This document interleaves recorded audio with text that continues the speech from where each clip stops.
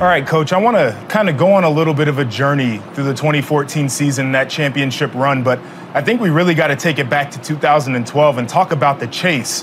You were down at the national championship game between Alabama and Notre Dame, and you saw something you couldn't get off of your mind. What was that?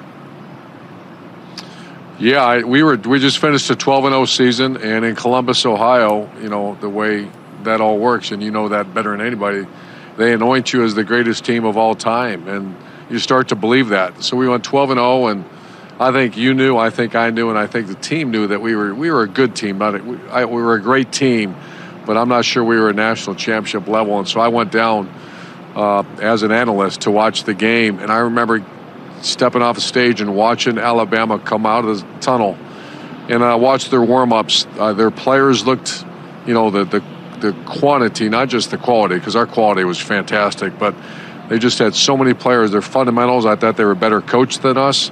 I thought their warm-ups were sharper than ours.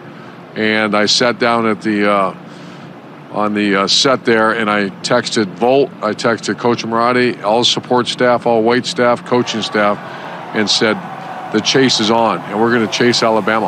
Yeah, I remember that. The chase is on and the chase is real. The text came through, and it really started something that we had chased basically up until we got the chance to play Alabama in the semifinal. That was the 2014 season. I just kind of want to go on a little bit of a journey there because I think the season was defined by adversity. And I remember sitting in preseason camp and watching Braxton Miller hurt his shoulder again. I can remember the pit in my stomach, and then the sleeplessness after we played Virginia Tech and lost that game, and then the anxiety I felt when Kosa Karageorge went missing during rivalry week, and then finally, of course, the deafening silence in the shoe when JT got hurt.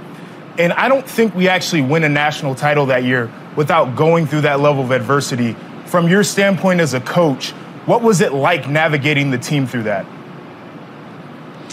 Well, I think you said it best, Josh. Adversity, as awful it is at the time it happens, it builds character. I mean, it does one of two things. It separates people or it brings people together.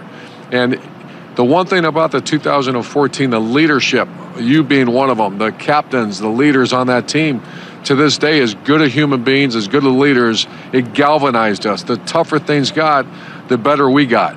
So JT Barrett takes over, a little freshman quarterback takes over for Braxton Miller, our Heisman candidate, our best player. I remember calling Shelley that night and saying, hey, get ready for a 7-5 season, which doesn't go well in Columbus, Ohio. Get ready because I'm not sure we can handle this. You know, we had a very good young team, and then we lose to Virginia Tech at home, which obviously that can't happen.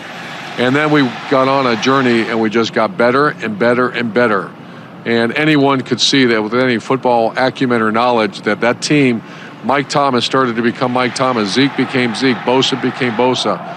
Joshua became, Josh Perry. And then a guy like Curtis Grant, Jeff Hireman, and these players, Evan Spencer, that were maybe unheard of, became incredible leaders. That was one of the great journeys I've ever been on, and it was galvanized through adversity. I agree with that. And I think the leadership really directed us to this intent focus that we had in preparing for Alabama, which we achieved the chase. When we beat them, we felt like we could beat anybody. We made it to the pinnacle of college football. And then again, refocusing for Oregon in that national championship game, which was a completely different style of football, but we had to step up to that challenge. And you made a promise to us in the locker room way back in 2012 when you first got there that we'd be able to lift up the trophy and be national champs. How did it feel to make good on that promise? Well, if you remember the Alabama game, this is the trust that I had in the leaders. We were all set to have a full padded practice when we got, I think we took a day off, and then we were getting ready. I think we had 8 or 9 days to get ready for the national championship against Oregon. And yourself, Hireman, Curtis Grant, and so I put the practice schedule together, and I met with you guys because that was how important. And the Alabama game was so physical. And we decided, if you remember, I took 2 more days where we went just spiders because I at that time there was zero concern about physicality and toughness. It was all about just getting you guys ready to go.